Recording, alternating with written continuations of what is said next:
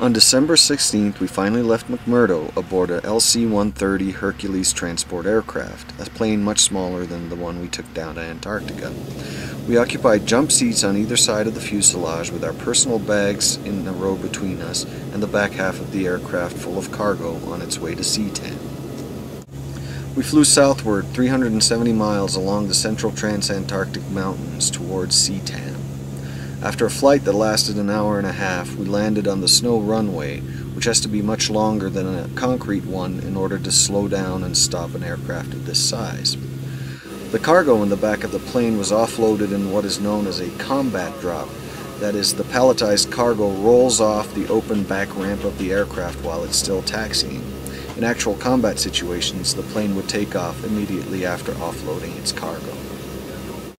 The Central Transantarctic Mountain Camp, or CTAM for short, is on the Walcott Neve and flanked by mountains on both sides. In addition to a number of these yellow, more solid structures known as Jamesways, which house the galley, medical facility, showers, and communications tent, there's also a tent city in which the staff and grantees live, and a cargo area. The Hercs that represent our supply lifeline to McMurdo don't stay long. They are very quickly refueled, loaded with returned cargo such as scientific samples and recycling from the kitchen galley, and then take off for the return flight back to McMurdo. We usually have 2 such supply flights every week.